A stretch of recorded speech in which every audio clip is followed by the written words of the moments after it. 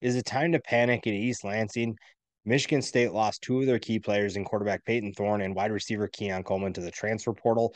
And now some people are wondering what's going on with Mel Tucker's program. Now, I will say that losing Payton Thorne, does that hurt? Yes, you losing an experienced player, but I don't think it hurts as much as some of the other quarterbacks you could lose on other teams. I think that Payton Thorne was solid, took a step back last year, but I think that this program should be just fine, even if it's a fresh face or even if you go to the transfer portal. Keon Coleman's a little bit of a bigger loss, but this is still a team that's been doing really well in the transfer portal, doing well in recruiting. And I think Mel Tucker's got this team in the right position. I think that this was just two bigger hits to an offense that needs to take a step forward in 2023.